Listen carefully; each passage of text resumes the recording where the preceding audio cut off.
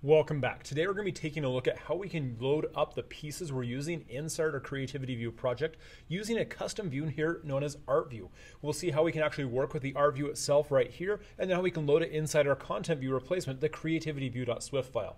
So as you can see right here, we're going to start off right here inside our controller group. We have an ArtView. It's just a regular view. It has 3 data members that go along with it. And when we're talking about that, we need this so we can actually talk about the pieces we're using to load this and describe the information. As you can see, we have 3 string data members. We have the art name, the description, and title.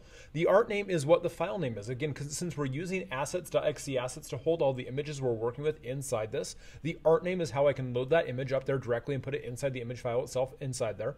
The description and title are so I can provide some information, so it displays it kind of like it's a museum piece. As you can see right here, I'm using a couple font modifiers. I have a headline font for the title, so it clearly gives a nice little bold little structure for that one. So it's, oh, here's the title piece right there.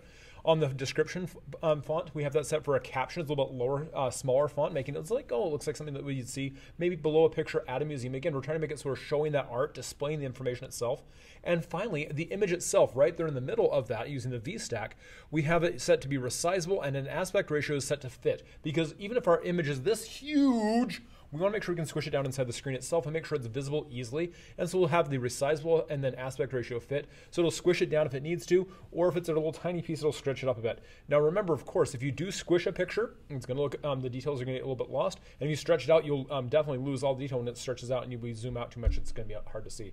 So make sure when you do pick a picture that you do have something that's a little bit actually, visible, as something about the right size. To make this best, of course, you would of course have your resized images for the 2x, the 3x version, so it'll load the appropriate sized image for it based on the screen itself. But if you don't have that, at least you can go from there. So that's just the art view itself. It's how we're holding all those pieces together. Let's go ahead and see how we're going to work with that inside our Creativity View itself. Inside our Creativity View, you can see inside the body itself, we have our 3 sections. We have the section for our haiku, for our computer art, and then our drawings. In the haiku section, you can see that we're loading each of our haiku images, the haiku we created, then put it as an image. We load the haiku with the art name. We give it a description of what that haiku is about. And finally, a title as well, because again, we're sending those parameters to load itself into that art view appropriately. And so I click right here on Java Haiku. I click on the preview button. It takes me to that. It takes the parameter right here of Java Haiku for the art name and loads the associated image. The description comes down here and puts down in the description section. And the title looping goes up here and goes in the title section, so it can load all that information up directly for us. And that will work the same way for the Swift Haiku and the SQL Haiku or Squirrel Haiku. Knowing the quick little squirrel joke right there. I know it's silly, but it's who I am.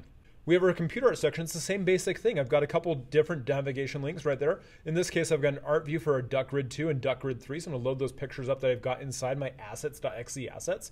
And I click on ducks. It takes it in. As you can see right there, I have a 2D array of ducks inside a cardboard egg carton. Wonderful thing to talk about with 2D arrays. And it's got my little description right here down here as the bottom. My title gets loaded up here at the top just like before. It's using that same basic approach. We can make this even better by adding more features. And then finally, when I go to my drawing section, I'm not using an art view on those because the drawings themselves do not have art views. They're things that are dynamically generated with code. And so each of my different components, I just use the navigation link. I have a destination set for what I'm actually loading, in this case, Turtle View, Spirograph View, or Bob Ross View, or any of the other views that you create inside your project. You'll load those up directly, and that's how you can make those happen and work within that. And again, because I'm using that navigation view, it makes it so easy to load and display. It works really well, and it makes it so we can immediately have that built-in navigation structure right there inside our app. And so that's how we can use Creativity View combined with the Art View to load all the pieces for our final project and have a really cool and amazing project and do some fun things. Thanks again. Hope you have a great time, and we'll see you next time. Cheers.